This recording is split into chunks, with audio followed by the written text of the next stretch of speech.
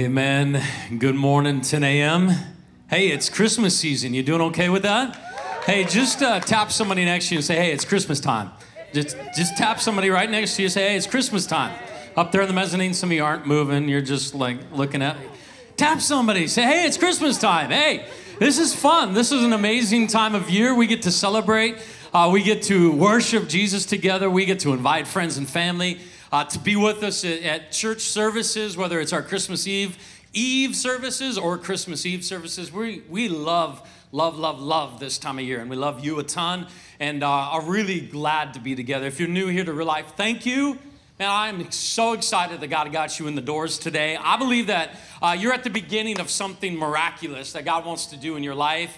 And it all starts right now in a place of hunger, anticipation, like desire inside your own heart. You know, you can turn on a switch in your own heart this morning that says, I'm ready to grow, I'm ready to learn, I'm ready to be equipped, I'm ready to hear from God this morning. So is that switch turned on in your heart? You ready to go? Yeah, let's try it again. Are you ready to go? All right, so let's go. All right, Luke chapter 2.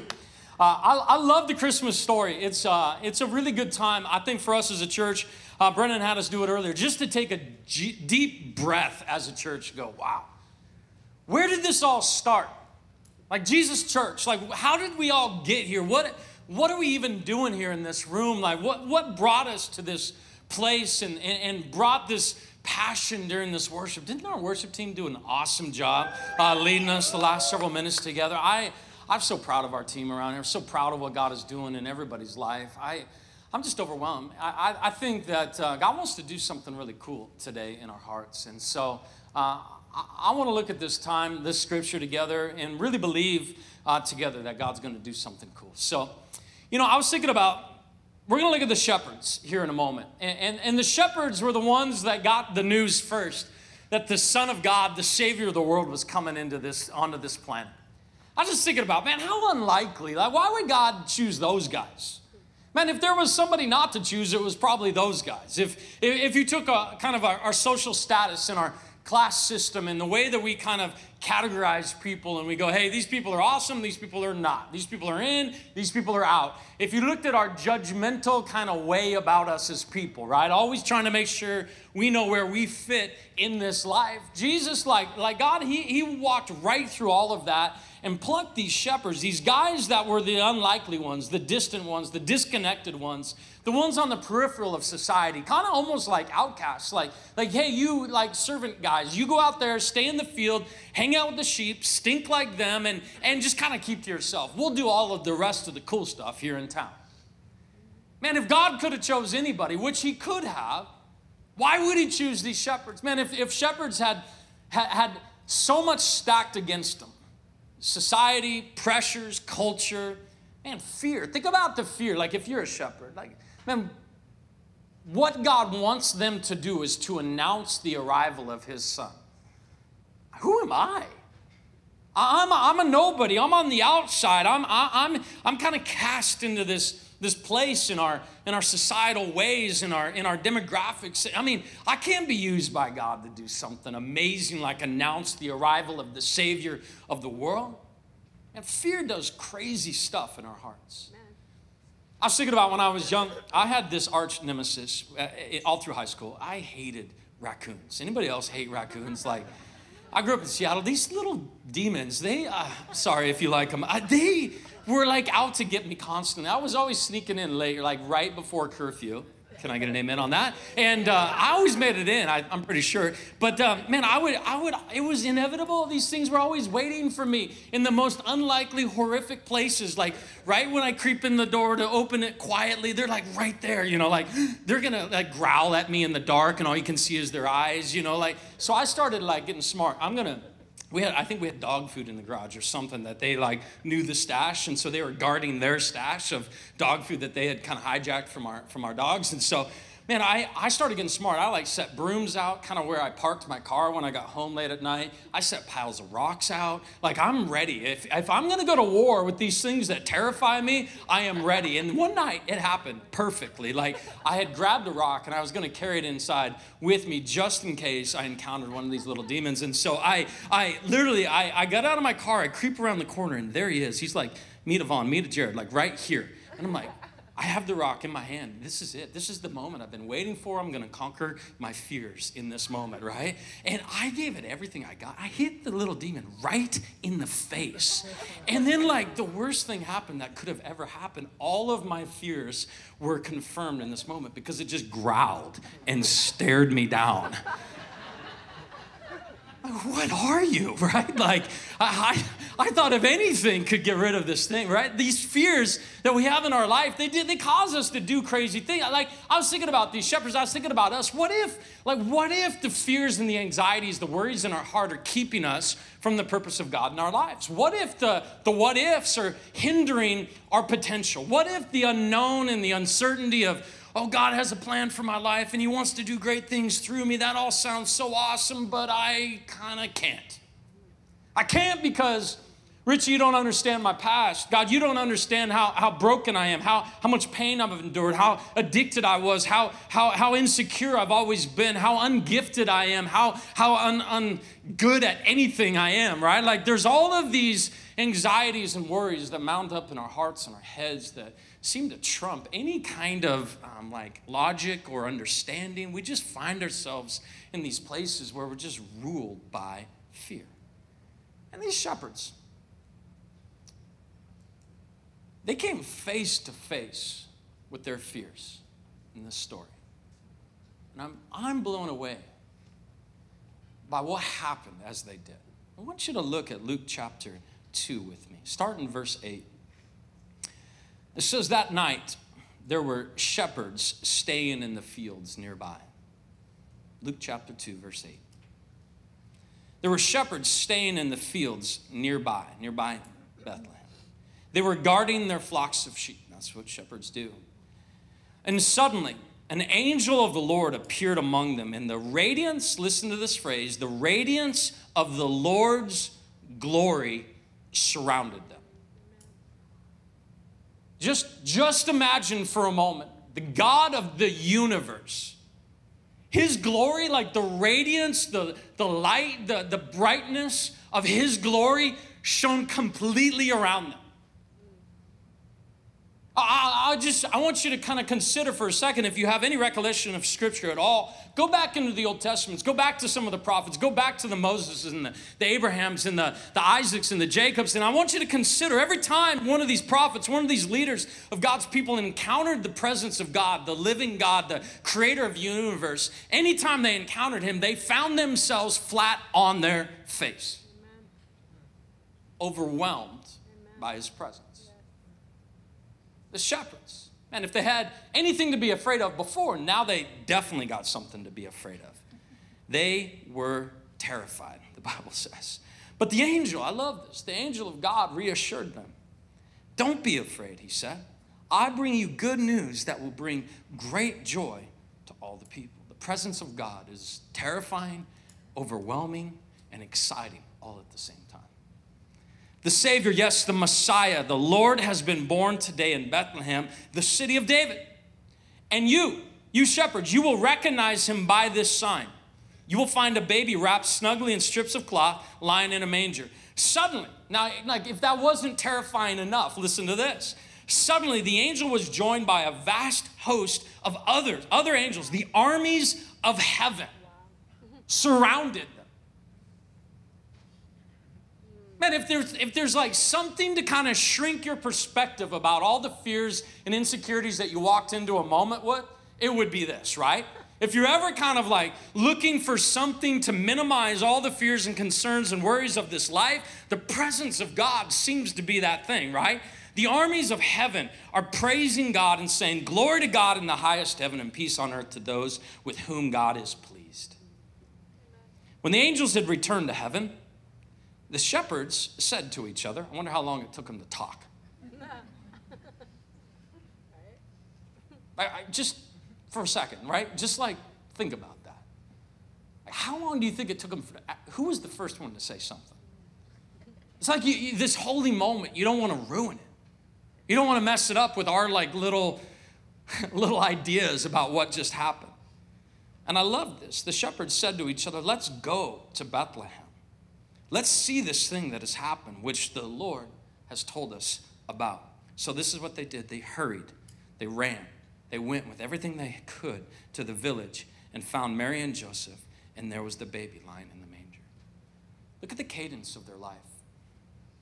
What might have been like stuck and stale and stalled out in fears and insecurities, anxieties, all that just melted, and now they're in this focused race to get to where the promise was being fulfilled.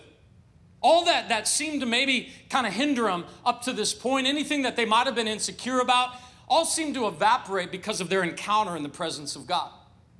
And now something has shifted inside of their hearts because of this moment in God's presence, and they run to the place where Jesus is. Hey, there's the Savior of the world. He's here. Let's go. Let's not think about it. Let's not go to a class about it. Let's not debate about it. Let's not sit and strategize about it. Let's go. And I love this. When after seeing Jesus, the shepherds told them only the people they knew would listen what had happened. No, that's not what it says, is it? Some of you are like, Richie. The shepherds, they told who?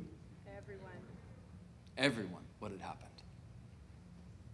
And what the angel had said to them about this child. Listen, everybody who heard the shepherd's story were astonished.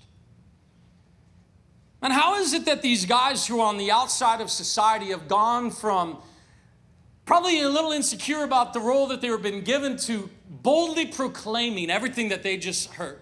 And not to the select few that they knew might listen to them, might come with them to church if they were to invite them, right? Like, not to just these, like everyone was on the list. Because of what we've just encountered, we can't help but tell everybody we know about what happened, about what God has done, about what just happened in our midst, about what's going on in our world. We got to go. We got to tell everybody. And here's what I just kind of sink into as I look at this passage is that God's presence is everything. And if there's one thing that you got today, it's this. God's presence is everything for us as a church. If you're writing stuff down, this is it. Like God's presence, it's everything. Like what are we seeking? What are we doing here today on a Sunday morning? What are we hoping to accomplish? Why are we in these seats? Why are we having this conversation? Because the presence of God changes us, changes everything, changes circumstances, changes pain, changes brokenness. The presence of God is everything for us as a people. Without the presence of God, we would not be having this conversation. Without God's presence in our lives, we would have no focus, no aim, no hope, no peace, none of it that we're looking for. The presence of God is everything for us.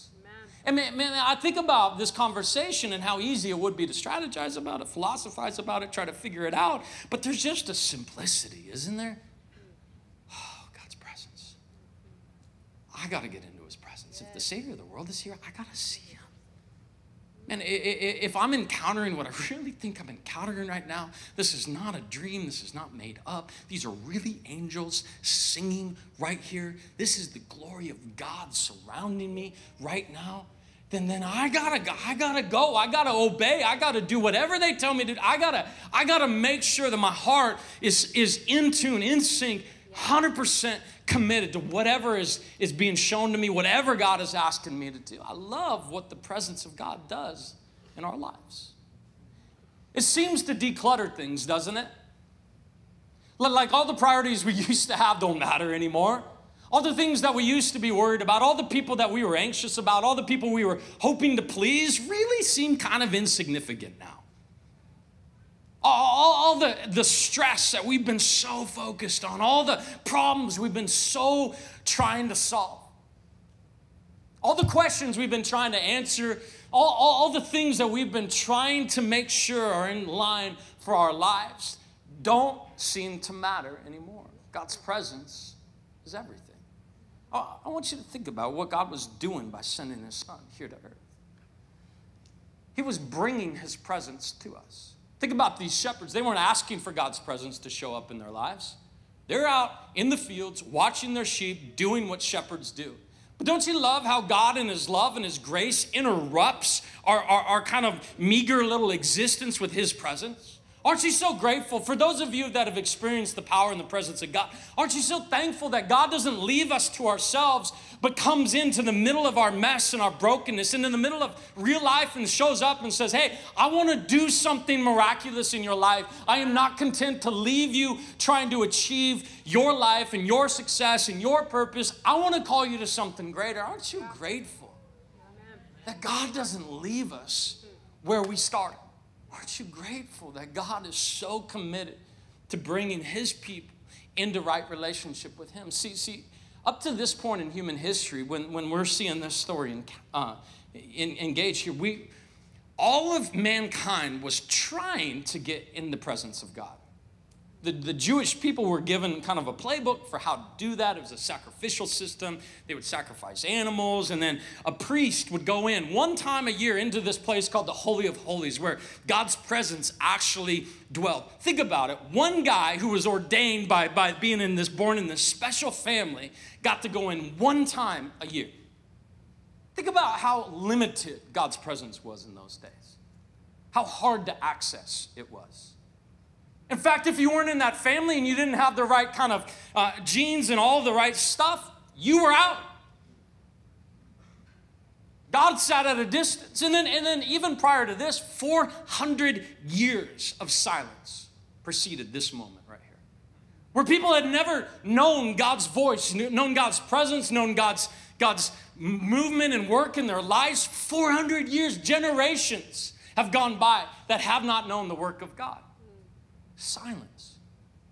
And so when you think about the specialness of this moment, God is going, hey, I'm going to make it possible for all people to walk into my presence. Not just one priest, one time a year, everyone. Amen. I'm going to send my son to earth. Why his son? Because the standard for being in God's presence is perfection. Like he is holy. So to be in his presence, you got to be holy. Otherwise, it's like the sun. You'll just burn up. I mean, literally those priests that would go in one time a year into the Holy of Holies, they tie a rope around their waist and drag them out if the bell on the edge of their robes ever stopped ringing. They know that they fell over dead in the presence of God. They couldn't exist in the presence of the Holy God. Think of the fear. Yet now here the Son of God, God himself, is coming to earth to say, hey, you can't make yourself perfect, holy, the way I have designed you to be. You rebelled. You walked away. You did your own thing. You had your own agenda. You wanted to run your own life, and look what it got you. But I'm not here to condemn you. I'm here to save you. I'm here to bring my presence to you and make it possible for you to walk into the presence of God. Because of Jesus on earth, who walked sinless and perfect, you and I had an opportunity to be made right with God. The moment you and I repent of our self-led lives, receive Jesus as our Savior, we now have the opportunity to walk boldly into the presence of God.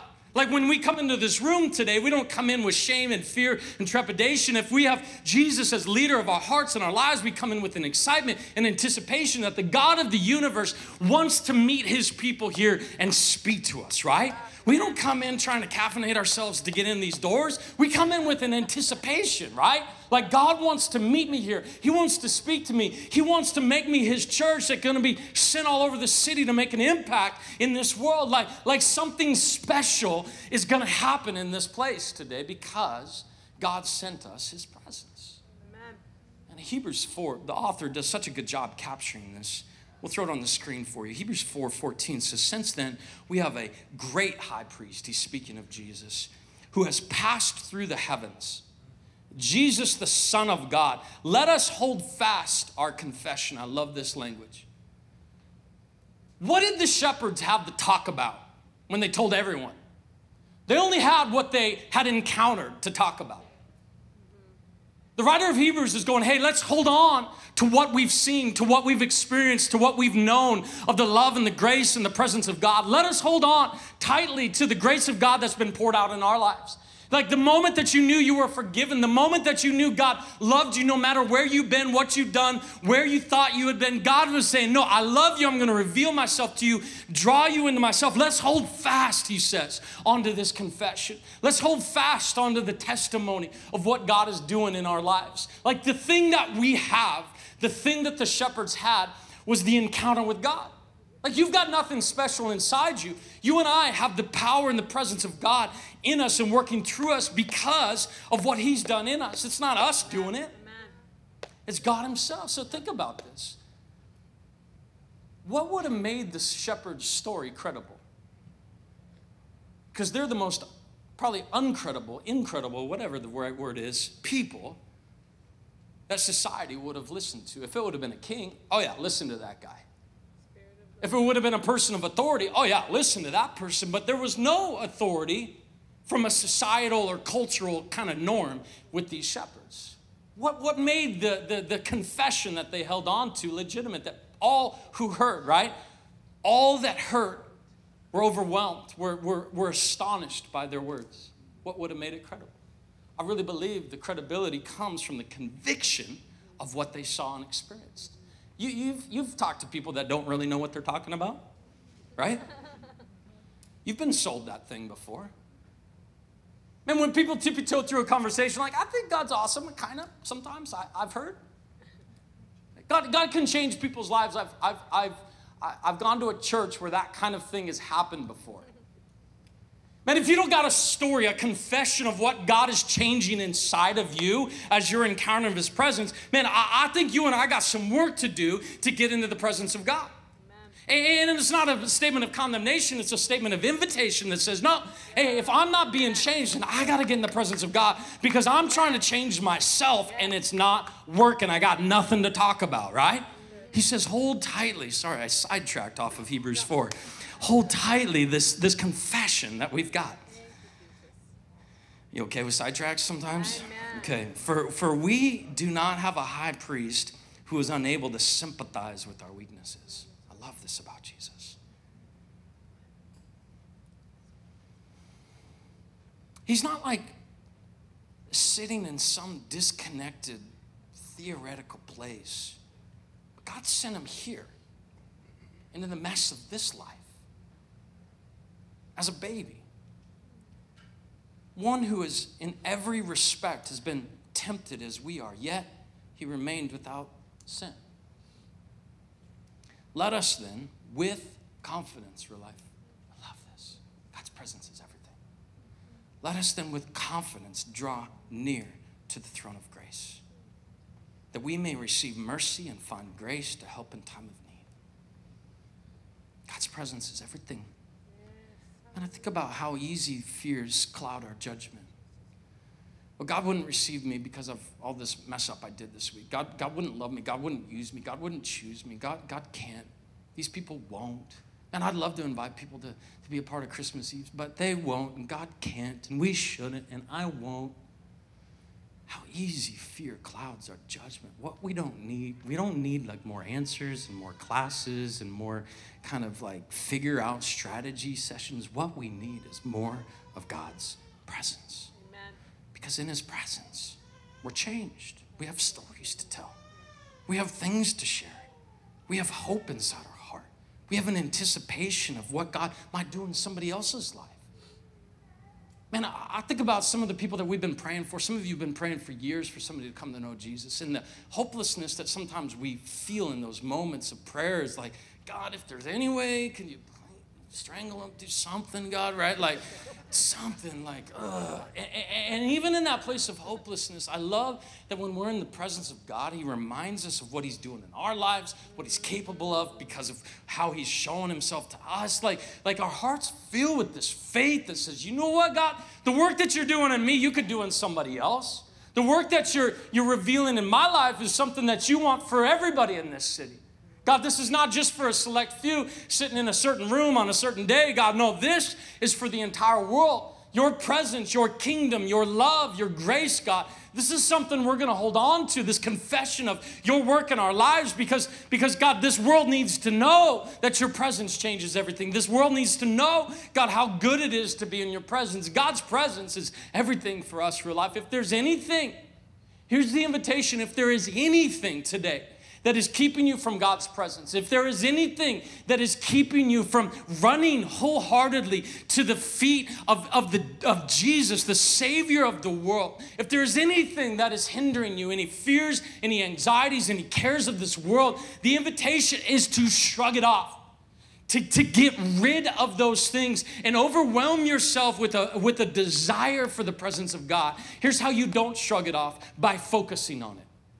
Oh, I got to get better at that, Richie. I'm hearing you. I gotta quit doing that. I got to quit drinking that way. I got to quit hanging out with those people. I got to quit. I got to quit. Stop focusing on it. Amen. Our hearts are consumed with the presence of God. And when our attention and our affection is like the shepherds, to run to see the work of God in people's lives, to run to see the presence of God, to run to get face to face with the creator of the universe, all that other stuff it just falls away. It all is so small in comparison to the greatness and the glory of the God of the universe. And that's just who I believe God wants us to be as a people. Not a people who've got it all figured out and strategized enough and are smart enough and got it all planned out, but people that are passionate about the presence of God. Amen. People that are passionate about encountering the God of the universe, of seeing him face to face, of knowing his voice, not being content with the voices of this world, but saying, God, your voice is the voice that I want to direct this life. Your heart, God, your purposes, your passion, God, these are the things that are going to rule this heart. And so here I come on a Sunday morning, God. Here I come to my Connect group. Here I come to these moments when your people are together. Here's what's so special about the people of God coming together is the presence of God is so powerful. Sometimes you got no faith, but the person standing next to you's got tons of faith. Thank God for church, right? Man, you barely crawled in here today, but there's some people that skipped in here today. You hate them, but you're excited that they're here, aren't you? Because they got faith that you don't have, and you need the passion of this room to lift your heart out of the mire of this last week. Thank you, Jesus. Thank you, Lord. Sometimes when we gather, we're not here for ourselves. You're here for the person that's sitting behind you. You know, you're worshiping with your hands in the air, and you have no idea the confession, the testimony that is to the person standing behind you. That's not why we worship. We're just focused with passion on the presence of God. But the testimony of what God's doing in our lives and the joy that we bring into these moments starts to set an atmosphere in this room that says, God, your presence is so everything to us. We're not going to be overwhelmed this Christmas season with all the craziness of life. God, we are focused on you. We want to be in your presence. We want to know your glory. We want to see your face. We want to hear your voice, God. We seek your presence. God, the Spirit is here and wants to speak to you. He wants to encourage you. He wants to heal you. He wants to transform you. He wants to break bondage in your heart. He wants to release you from fears and captivity of anxiety. He wants to set you completely free. Some of you have not believed freedom was possible. But the Spirit of God is here to set you free. I just want to give you a moment right now just to seek his presence. He's here. He's ready. Arms are open wide, ready to reveal himself to you. He might show you some stuff that's holding you back. But just for a moment, go, God, I want your presence. Maybe you're a young person in the room and you've never known his presence. All you've known is kind of church motions or things that you should be doing and shouldn't be doing. Just for a moment, don't focus on any of that. Just focus on Jesus. Let him speak.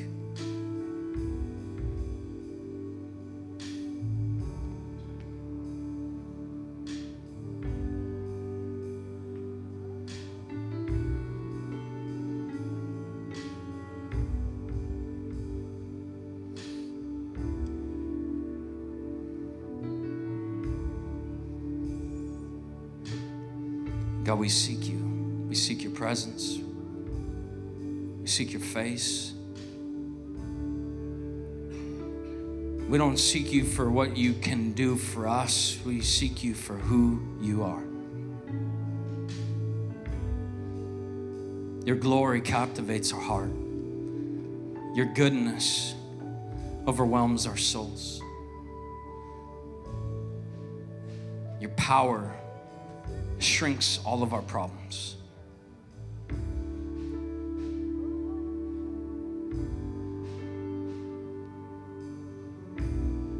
God, your peace guards our hearts and our minds.